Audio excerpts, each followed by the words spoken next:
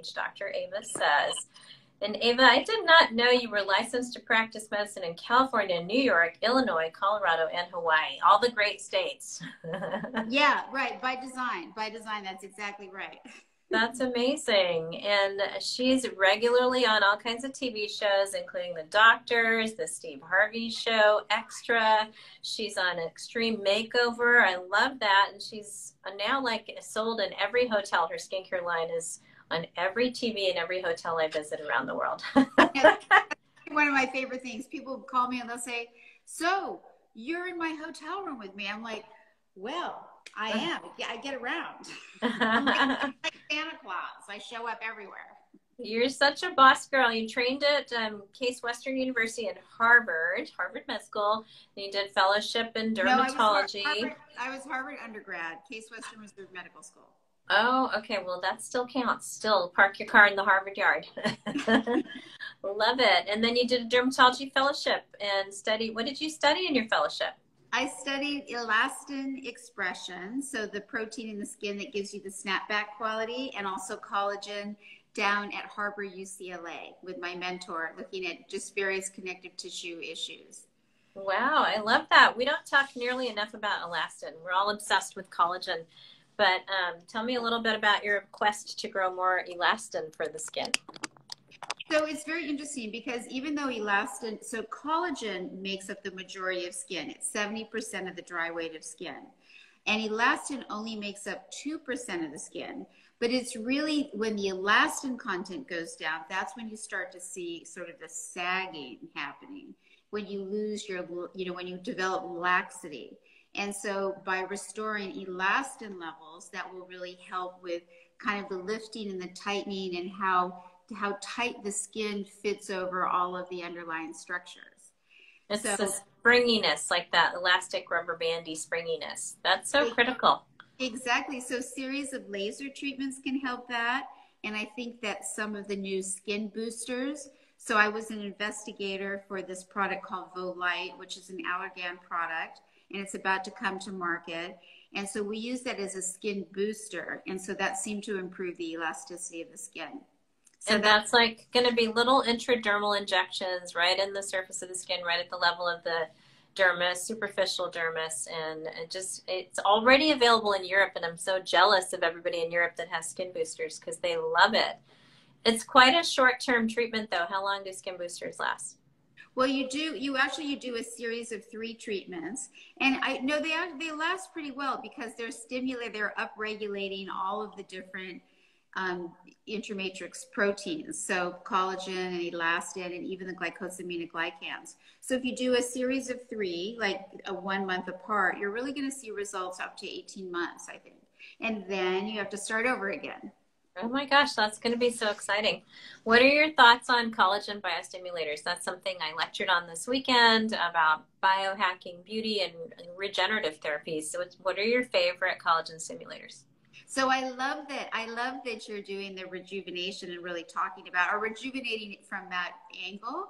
And so in terms of the biostimulators, I mean, the one obviously that you use a lot in your practice and we use in our practice is the polylactic acid, otherwise known as Sculptra. And so that, and that creates, I think, sort of a stiffer skin and a nice scaffolding. And have you used the Renuvia, the one that's stimulating the fat? Yes, and that is incredible. For those of you guys who haven't heard of Renuva, it's like an extracellular matrix. It's derived from donated fat, and it's sort of blasted to take away any identifiable, components that are genetically not yours. You're left with this framework. When you inject it, somehow miraculously, your own fat cells go live in that framework, and they plump right up in all the best places. So I think that's like so futuristic and interesting. These pluripotent cells that flow through our bloodstream are going to populate these frameworks that we lace into the skin.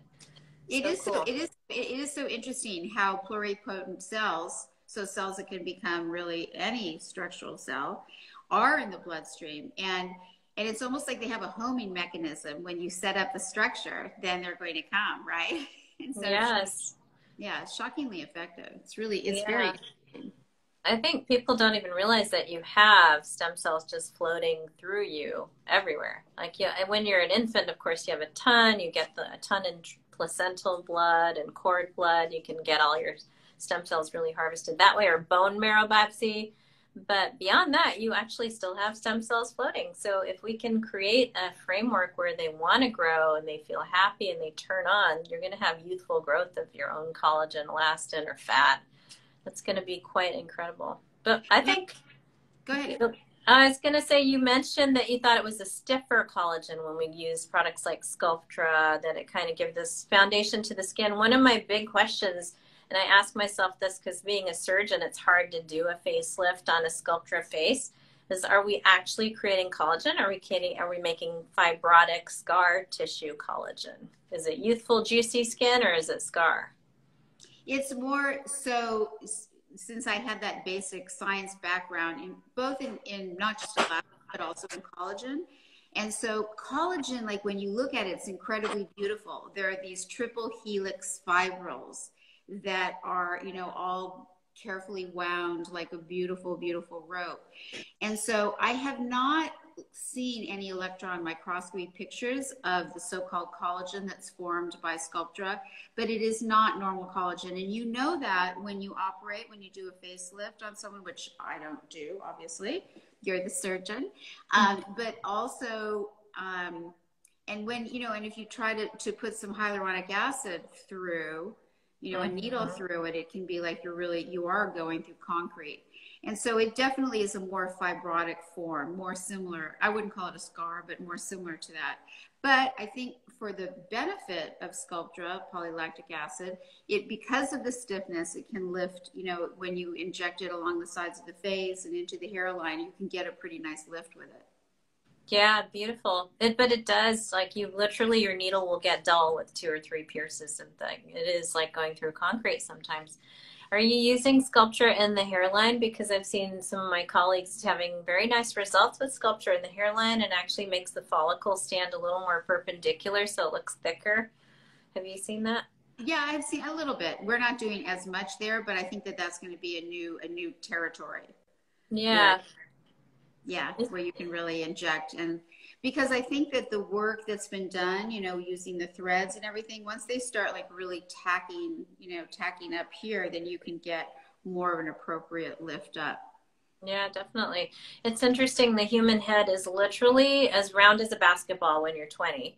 And then we start to thin out and we get this, concavity of the temples, but there's so much volume loss here. Almost you can put 8 to 10 cc's of fat transfer into the temples. So it's one of these areas that we have to figure out a better solution for.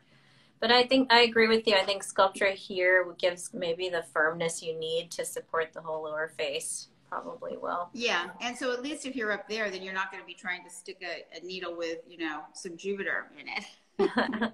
How do you like hyperdilute calcium and radius?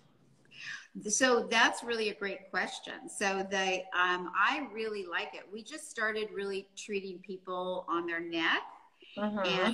using the hyperdilute, you know, as a neck treatment. So we're putting it in, it's about a 4-to-1, doing a series about anywhere from 2 to 4 weeks apart.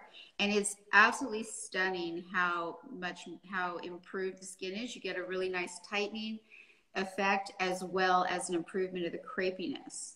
It's So so nice, so nice. I just did my neck like for in preparation for my birthday. I really needed it, but we're doing a much higher. I'm usually doing a 1-to-1, unless mhm. it's like maybe like 70, 80-year-old skin. Then maybe I'll do a 2-to-1. So interesting, you're doing a 4-to-1 because that's a lot of. It's a very nice wash all through that area.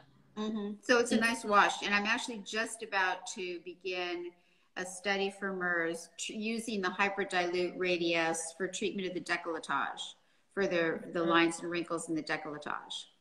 That's so nice. I love how you've adapted your practice to doing so many research studies. How did that work? When did you switch from more clinical and just like patient facing to now more industry and doing more long term research projects? So I mean, it's been a little while.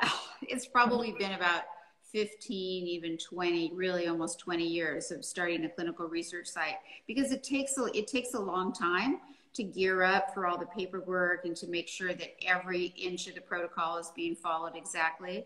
But over that period of time, I've been fortunate enough to work with all the companies that are in the aesthetic field and to bring to, to get FDA approval for everything from, I did the original pivotal trial for Juvederm to some of the trials with Botox to Dysport to Xeomin, the Jeuveau. We just did one for a company called Chroma, and we've done a lot of the trials around the Teoxane line. Oh my So, God. yeah. So That's I don't know. I mean, it was just incredible. something that kind of came. I had experience with it from before that, and it's an interesting part of my career to be able to work with these products when they're still being kind of developed. I love that because you have impeccable like honesty and you're true to the patient. So it's not like we work for industry because we want to drive their products forward, but we want to see like what can we do for the skin, and it's so innovative. I'm glad to see more women running these clinical trials because we go to Yeah. these companies and the companies are run by male presidents, male VPs, male marketing departments, male research, and then all the patients are women. None of the Yeah. Right. researchers are women. So it's Right. refreshing to see that women are kind of stepping into that role of like investigating things more. Yeah. Well, at Allergan, I mean, obviously there's Carrie Strom, so she's the CEO of Allergan. So Yes. there are some women breaking through the glass ceiling, and so that's the good news. And in the pipeline at Allergan, they've just purchased a tropoelastin product Mm. too. So that's going to be very exciting to see as that develops and something that can be injected Oh, nice. to What's skin. the name of that going to be? Do we know a name yet? No, they're so far. They haven't even started. They have to do the clinical trials, go through phase 1, phase 2, phase 3. And so that one, I think they've done phase 1 to show some results, but now they need to go to phase 2. So that's a ways away. That's, a good 3 years, 4 years away from approval. We'll talk a little bit about skincare and what you think the next step in innovations are. I feel like we're all inundated with this year. The year of the pandemic has been the year of good skincare. So I hope everybody out there is after age 20 on vitamin C, after age 30 on retin-A products, and 40 and beyond on collagen biostimulators and stem cell growth factors. What is after that? Is there anything exciting on the horizon? So I'm actually in development of a skincare line myself, and I think you have one too. Yeah. And so I can't divulge yet because we don't have a name yet, and we're just starting some clinical trials ourselves. But I think that there's going to be sort of more innovation too, along with specifically tailoring skincare to individuals. So there is a company called Some, which is basically So Me.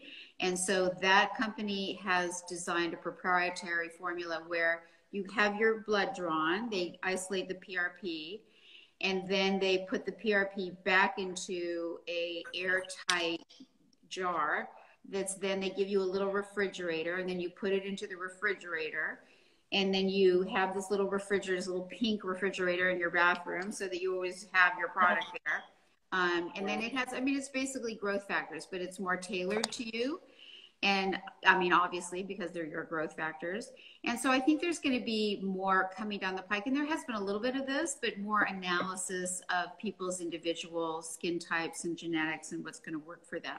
And I also think there's going to be more action in pigmentation because the over the counter, the 2% hydroquinone that has been taken off of the off of over the counter. And so there are going to be some new entrants from the cosmetic lines in terms of skin lightening agents that are not hydroquinone.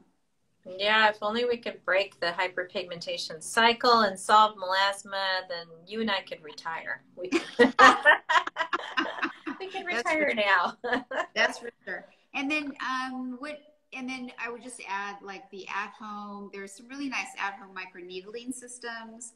And I mean, you have to be careful with them, obviously, to make sure your skin is clean and that you're like just gently rolling, that you're not like, ah. Yeah.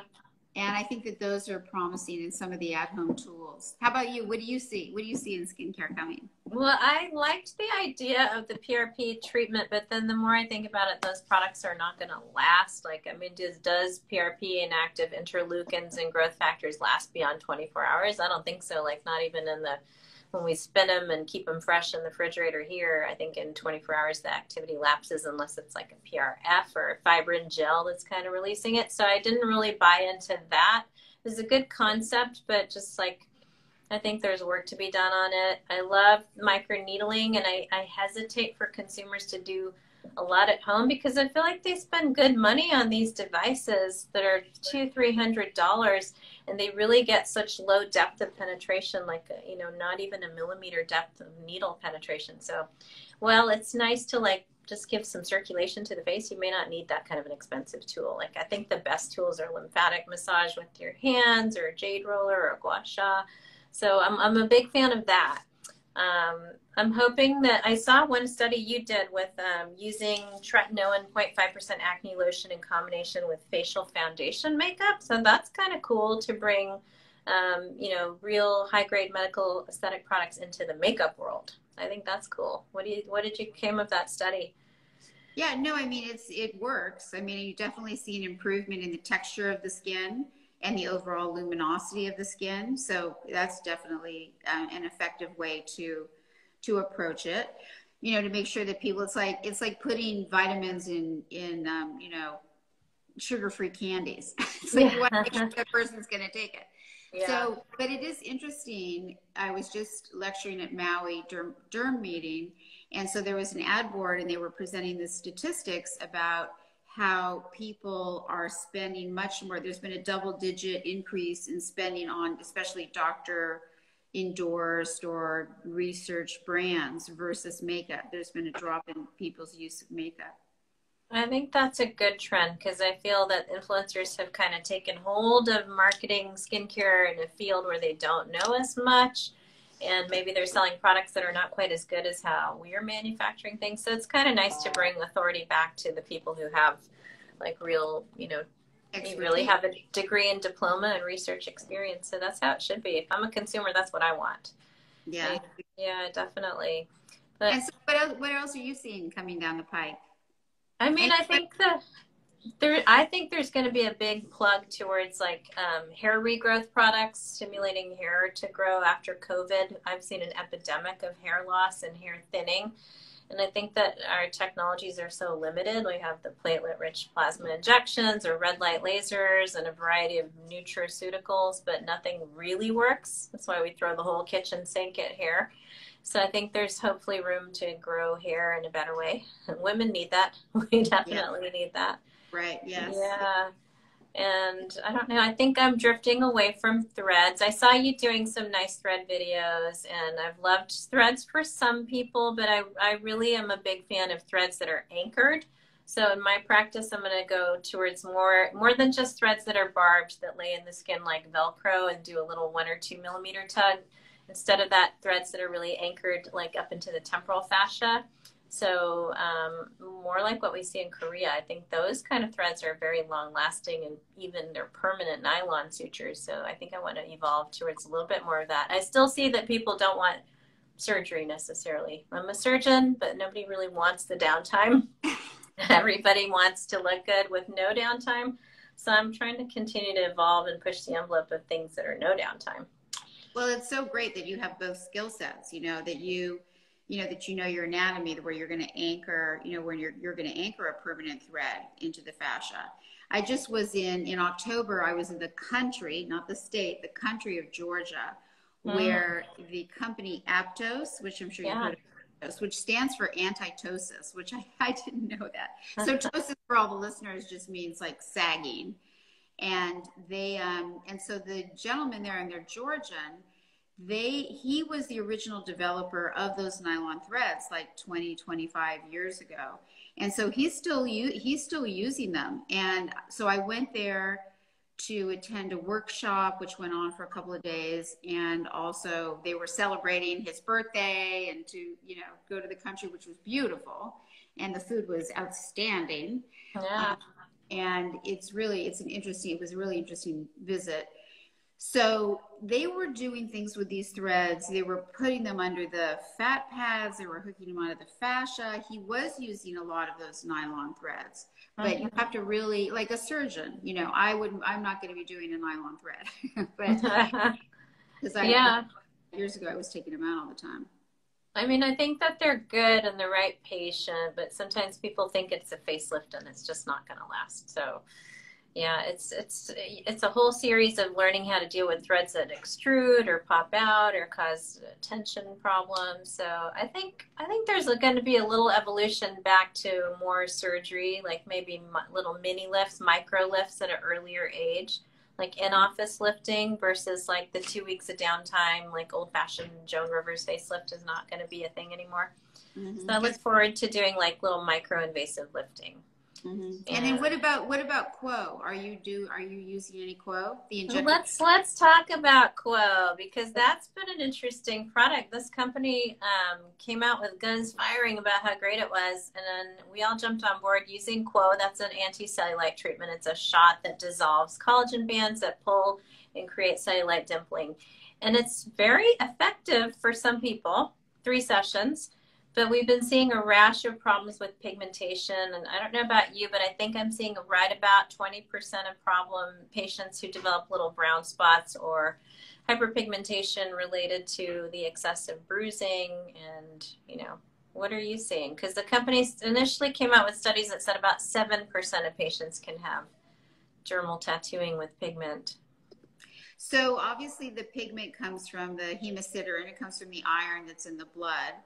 And so it is a challenge. I mean, I think that there's not really guidelines yet about how to try to prevent the bruising as much as possible. So it looks like compression may help with that because obviously the collagenase that's in the product is going to chew up the vessel, the collagen in the vessel wall. So that's why, I'm just saying this for the viewers, why you get so much bruising. But there are the longer lasers, like a YAG laser, can be used to treat the hemosiderin. But then, of course, in a person that has more pigment in the skin, you're running the risk of some other kind of discoloration. You might end up lighter or have light spots. So it remains to be seen, and people have to be really motivated to want to have this treatment, I think, to get rid of their cellulite. But it does work. It does work for sure. And it definitely does, yeah. It does. And so maybe some of it's going to be a dosing issue, or maybe there's something like you inject lidocaine with epinephrine around it so that the product doesn't go very far into the tissue and you're just doing the bands. I mean, I just sort of thought of that, but there'll probably be some modification of how it's used. Yeah, I mean, I think it's difficult because not all cellulite responds to it, but the ones that do respond, they really respond. Like, it'll get rid of all your dimples. So if you're motivated and you're willing to understand that you could have hemosiderin staining for up to a year, which is a long time. Like, people are saying it can last 4 months, 6 months, longer. Some people are willing because at least they can wear their leggings and they won't see dimpling, and it's bothered them their whole life. So a year is not a big deal. Right, exactly. Now, there's also people who have that kind of rippling, it's yes. not but that sort of rippling, especially in an older population. And you can use, one of my associates, not here, but one of my colleagues, I should say, they're using a very dilute, which is off-label, obviously, of the Quo and sort of threading it around the area. And then they're putting sculpture in. And those results look really pretty remarkable. Are they doing that simultaneously the same day? I don't think so, right? Different treatment. Yeah. Yeah, different treatment. But I'm going to get those details for you because it actually looks really good. And I see a lot of people with those issues on their leg. Yeah, I do too. And I've seen a lot of people who have had liposuction where they have cannula tracts on the back of the thighs.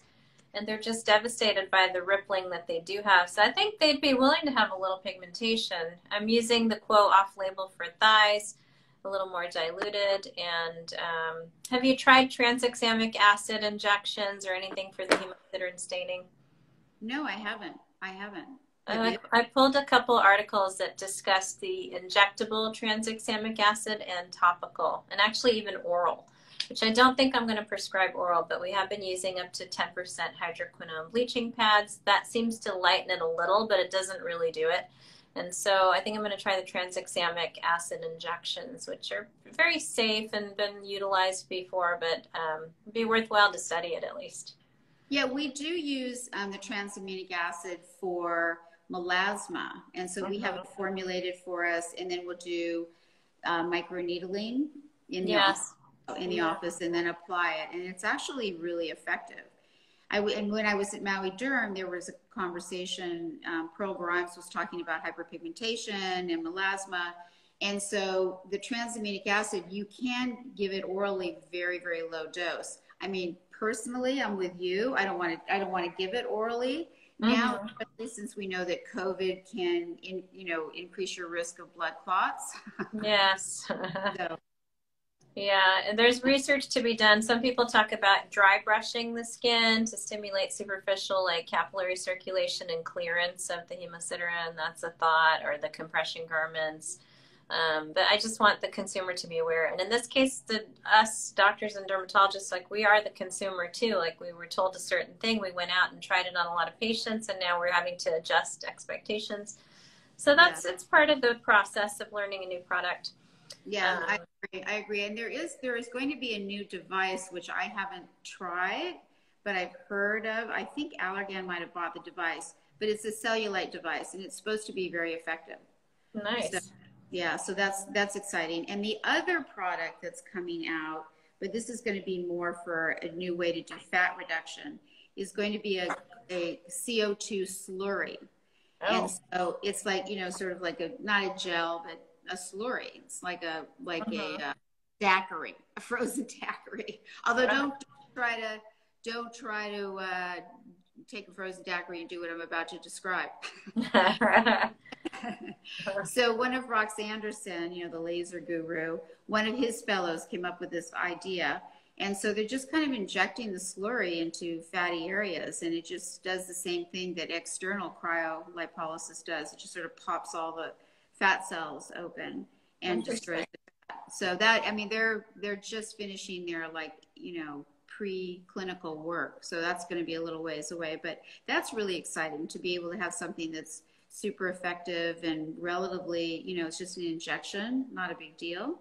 Hmm. So So that's going to that's be like a liquefied CO2 liquid nitrogen type of a mix that's going to get yeah, like kind of like cryotherapy, but internal, like internal. cool sculpt, but internal. Right, but yeah, you're going to be injecting this slurry. Oh, how interesting. Frozen. What do you think of threads for like boobs and things like that, or Sculptra for everybody always asks me about Sculptra for boobs, but I think it might be very high risk in terms of like mammogram findings and calcifications, but at some point, like would you use Renuva ever in boobs? Well, you're the surgeon. Would you? I would. I I would. I just think that our population of women is just too much risk of breast cancer, and then you lose the ability to surveil the breasts with mammograms once you instrument them. So I don't think I would. But I know Yeah, lots of people are gunning to do things. yeah, I know. I mean, it's interesting using. I mean, I can see some of the work. The Russians are totally into their threads too. The Russians and the Koreans. And Yes. so when they put but they're putting 400 threads in an abdomen for post like for stretch marks, and so that looks really good, but you're putting in like 400 threads. And I've seen them use like these big, it's almost like putting a rope in, like to lift the knee. And so that's sort of but I don't know, I mean, we have do you have the M sculpt, do you have the muscle tightening, do you have an M I've sculpt? no, I've tried it, but I thought that $200,000 was a lot. And I want my patients to have great faces, the important real estate first. Right. So, but we do a lot of body work. So we did make the investment, and it's a really interesting machine because you do definitely get some tightening, and you get a lot of side benefits Wait, too. I saw you doing yourself. Are you like in there every week getting abs? And next time I I see you, you're wish, going to be so I buff. wish. Yeah, because you can do your any muscle. You can do your biceps, you can do your triceps, you can do your quads. You can do.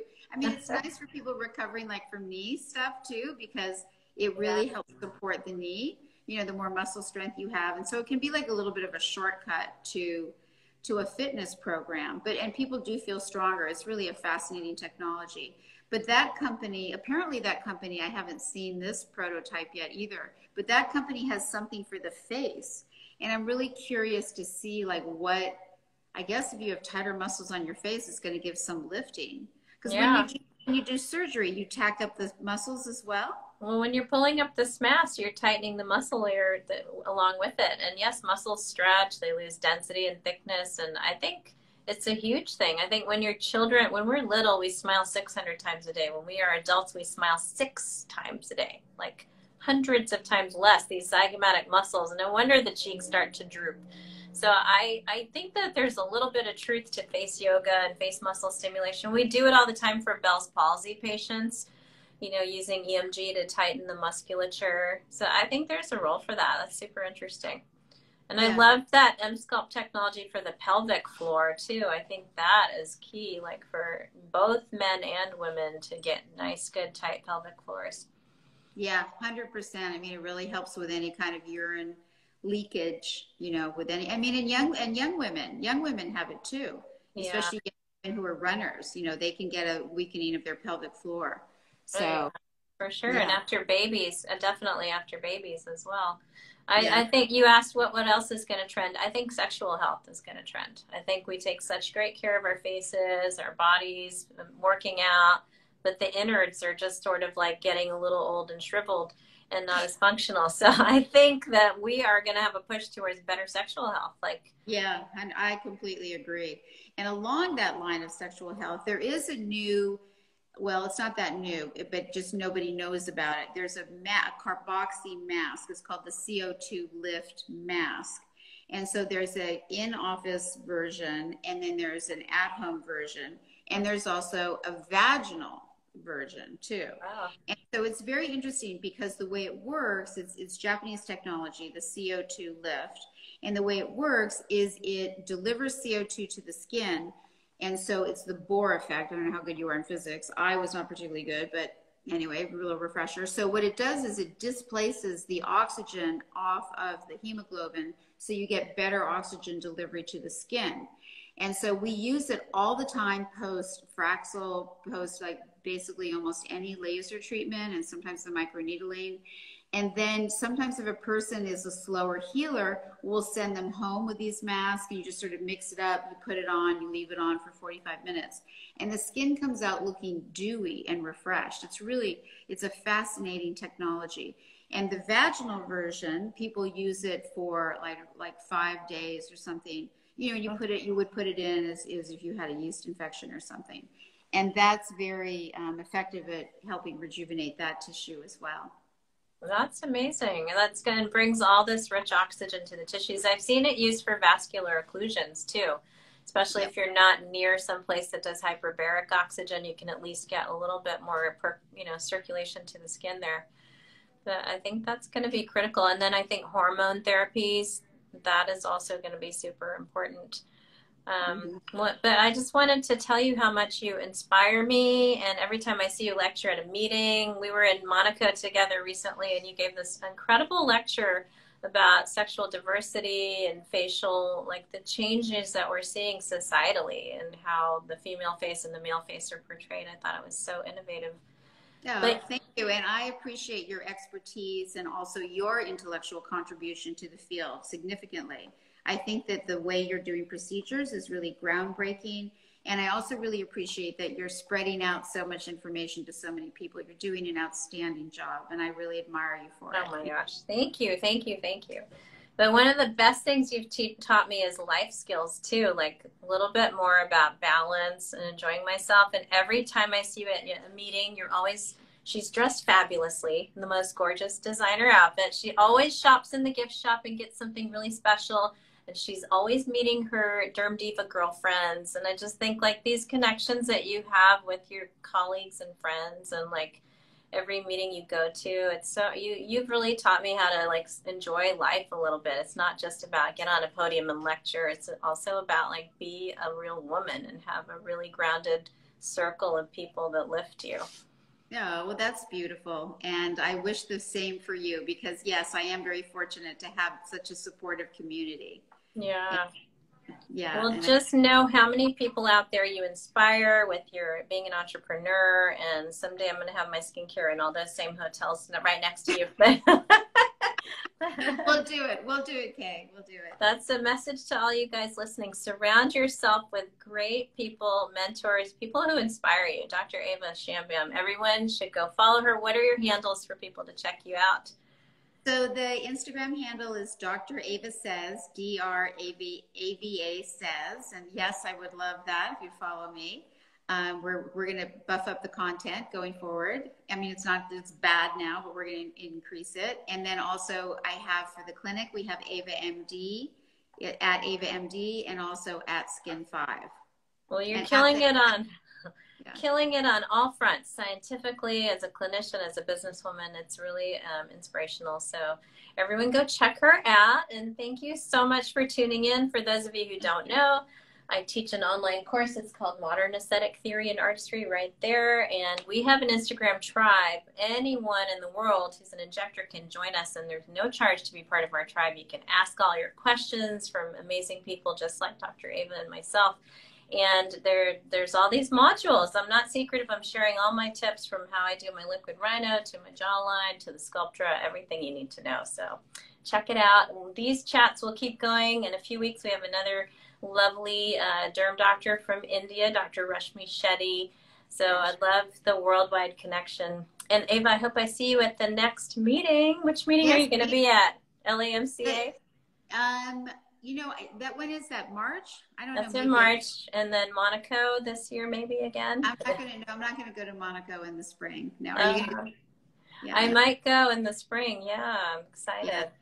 Yeah, no, I have the next meeting I have is going to be actually the end of this month. It's a multi-specialty meeting up in Tahoe. It's it's Corey Moss and Randy Waldman. Yes.